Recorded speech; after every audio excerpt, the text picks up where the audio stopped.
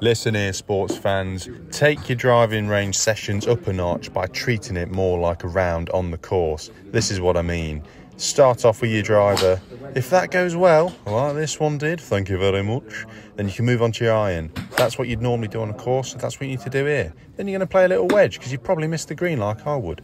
And you've hit the green. You're all right there. Big Mick's now up. He's going to hit the big stick. He's going to hit a beauty. Go on, the boy. The iron, though, oh dear. Little wedge turned into a big wedge. Big Mick, sort them out, man.